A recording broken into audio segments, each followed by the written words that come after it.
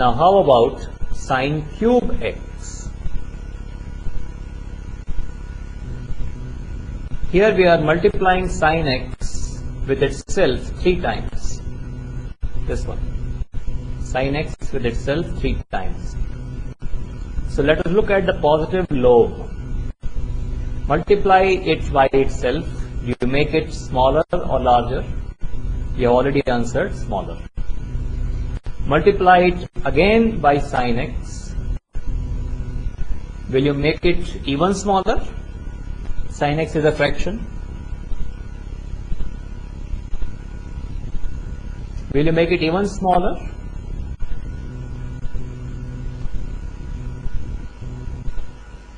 Let me use another color for this. Yes, absolutely you will. You will make it even smaller. In fact, as a general rule, if you keep on multiplying sine, then you are making smaller and smaller and smaller. So here we go with one more.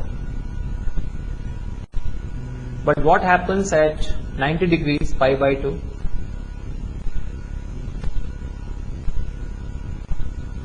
1. There is no difference. So let me do it now here also. Okay, that's done. And now, how about this lobe? You are multiplying it by itself 1 time, then 1 more time. So when you multiply 1 time with itself, you make it positive. That's why you got sine square x like this. But then when you multiply it 1 more time, then you do decrease its height, but you are keeping it on the negative side itself. So how about this?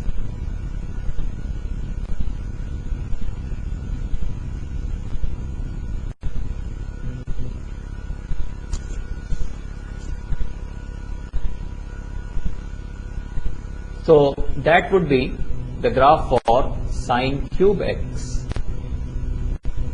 These lobes are just identical except for the fact that one is on the positive side and the other one is on the negative side. What do you think is the period of sine cube x?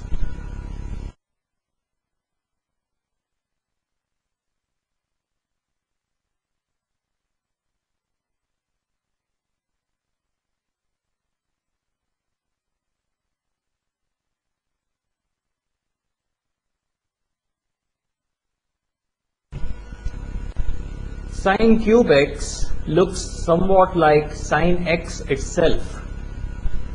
You can see that this whole thing should repeat itself after this point, but it is not repeating itself before.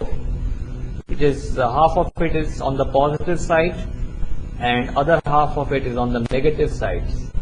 So it is not repeating after pi, but will repeat itself after 2 pi. So the answer is 2 pi. The answer is. So but as the graph crosses, it's repeating pi distance.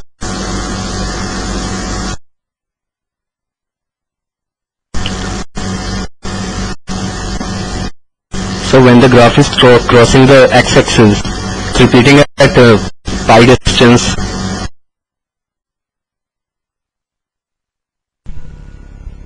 Okay. So when you speak, always mute your speaker in case you are using big speaker, because then that mic will pick up speaker's sound also. What I could make out from what you said is that at pi the graph will cross over at pi. That's what I heard what you said. So let me just use another graph here.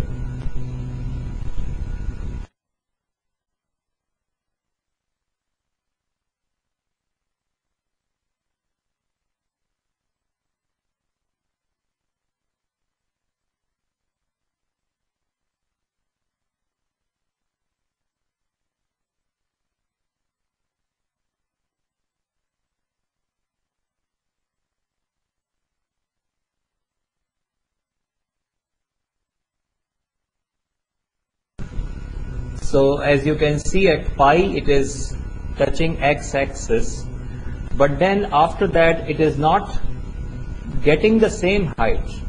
Take for example this height. This height is some 0.2, let's say. This height, let's say, is 0.2 units. But after it crosses